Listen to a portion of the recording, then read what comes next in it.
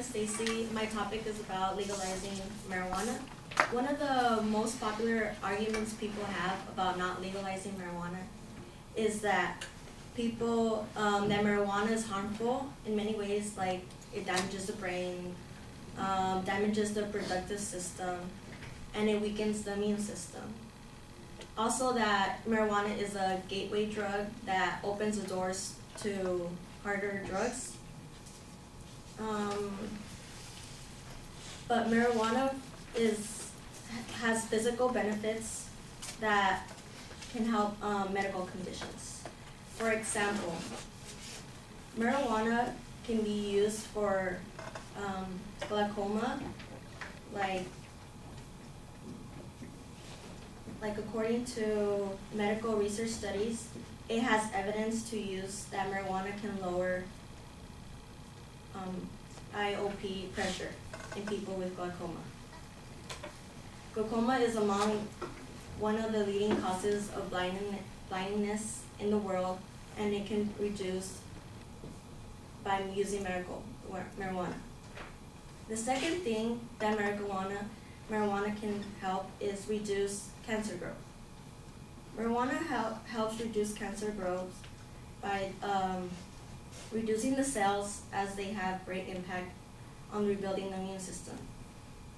According to medical cancer research, marijuana contains compounds called cannabinoids, which can be useful in treating the side effects of cancer and cancer treatments by having the following effects: anti-activity, blocking cell growth, and preventing the growth of blood vessels that supply tumors. The third thing that marijuana helps is arthritis pain. In medical research studies, TCH were found where they produce notable improvements in pain quality and sleep, and to reduce disease activities in patients with arthritis. Both these compounds are among marijuana naturally occurring.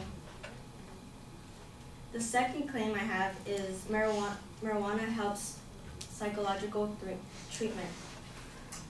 Marijuana reduces anxiety by improving the mood and slowing down the thoughts process, which can help to break up of this upsetting repeated thoughts patterns.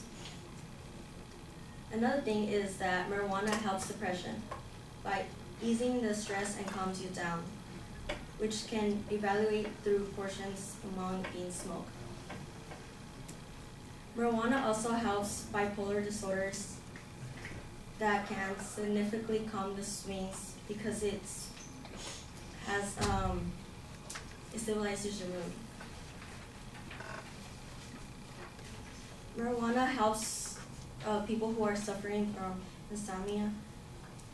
Like this type of marijuana is called indica, and that plant, like, it helps you like clear your mind and relaxes you from insomnia. Like, it helps you calm down. Finally, legalizing marijuana is obviously a great and pro alternative for people who are suffering from chronic and physiological conditions, because it helps to relieve the pain and also create a more natural and herbal feel. In addition, marijuana has its benefits to reduce cancer growth and add more time for medical officials to have more time to act fast against preventions from cancer. Therefore, marijuana can be most prominent if you use responsibly and correctly.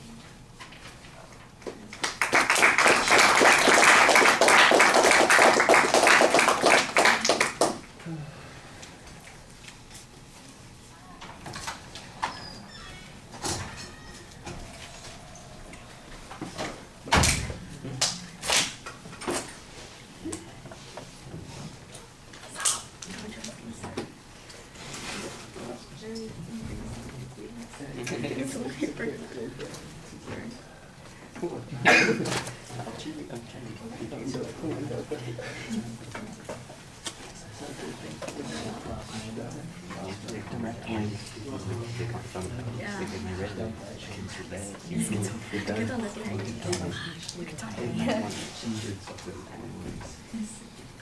Did you see us start laughing?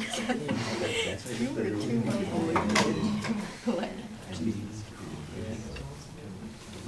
Shut up, baby.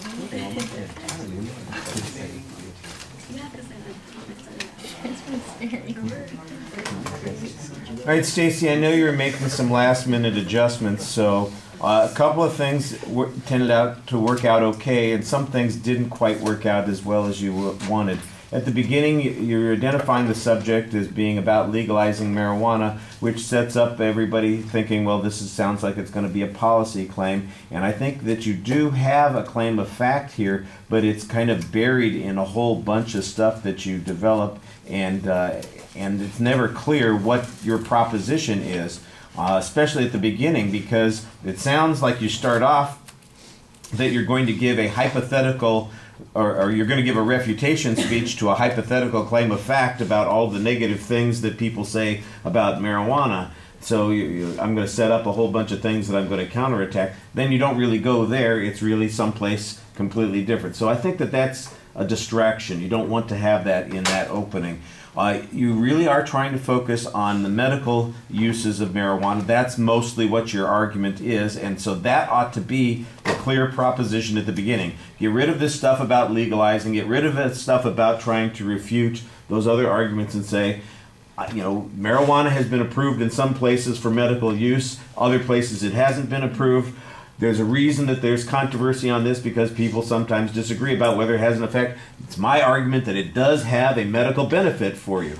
And I'm going to outline physical benefits that it has and psychological benefits for you. On those physical benefits, there are three particular things that I can defend. I can defend the glaucoma issue, I can defend cancer, and I can talk to you about arthritis. So let's talk about those three physical benefits that marijuana can have for you. And then you've got a much clearer focus, and you're not kind of backing into the argument, you're driving into the argument. That's really what everything's about.